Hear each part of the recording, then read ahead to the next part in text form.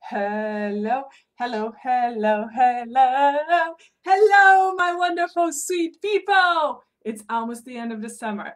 So I'm thinking you all want to take a little break from your to-do list because when the summer is coming to an end, for those of us who are in the Northern Hemisphere, we have a tendency of becoming a little bit more serious. And now kids are going back to school. We're getting ready for that. And we forget to have fun with our kids, to take a moment to enjoy ourselves and have fun ourselves as well. So I'm here to help you with that. And I'm going to give you a really simple but fun game idea for you to play with your child. And it's very simple. All you need is 2 balloons plus anything else that you have around your house. So here we go. Ladies and gentlemen, boys and girls, we are going to have a balloon race. Ready? Here we go. Balloon and balloon are gonna race. Actually, we're gonna call this balloon 1. Here we go. And this one is gonna be balloon 2.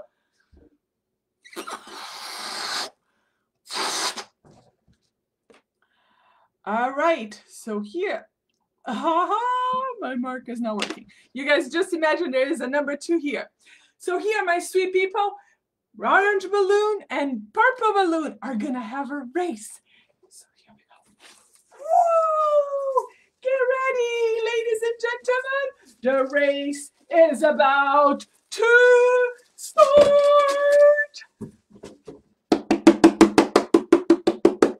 Here we go. Get ready. Get set. And here we go. Woo! And orange win! Orange balloon came first. Yay! So you can just have fun entertaining your child by having a balloon race. You can have 2 balloons, you can have 3 balloons.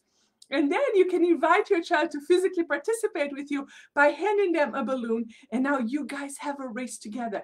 Now, the secret is when you guys having a race where your child has a balloon and you have a balloon, you want to practice cheering for each other. So you let your child know, oh, you have the orange balloon. I'm going to be cheering for the orange balloon. And I have purple balloon. So you can cheer for my balloon. And here we go.